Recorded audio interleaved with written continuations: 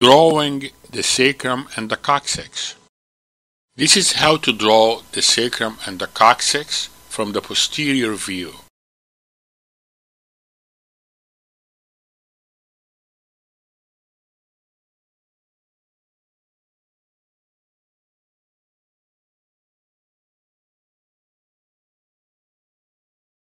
Here you can see the SI joint, or the sacral part of the SI joint. It is involved in SI joint dysfunction and pain. Then you can see the sacral foramina. There are several of them. They are the posterior part of the foramina. And you can also see the superior articular process that articulate with L5 vertebra.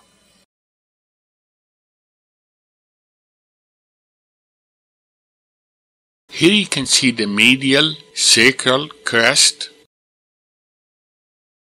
the median sacral crest, and the lateral sacral crest. We also have the sacrococcygeal joint, the sacral canal, the sacral hiatus, and the sacral tuberosity, or the ala of the sacrum.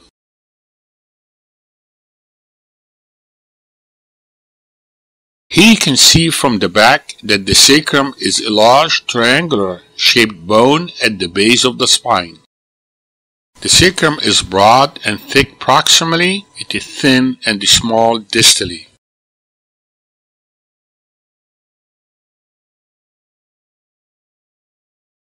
Here is anterior drawing of the sacrum.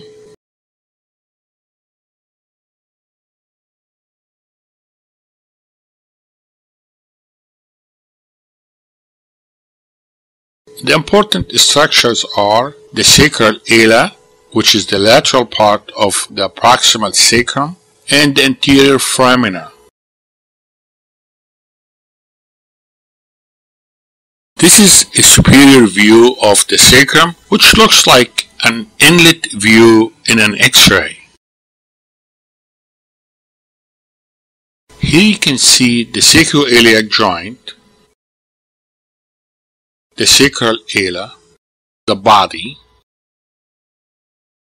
the sacral canal, the superior articular facets of the sacrum, and the median sacral crest.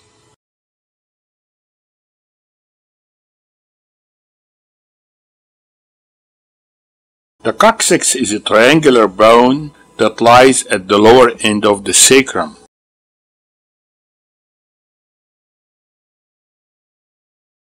It's also called the tailbone. The coccyx is composed of 2 to 4 separate or fused vertebrae. It provides important attachments to the tendons, ligaments, and muscles. The coccyx is a shock absorber and excessive movement is abnormal. Coccyx pain is called coccydynia.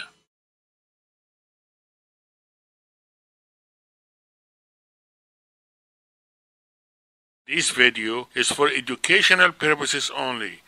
Please consult your doctor before you make any decision about your medical care.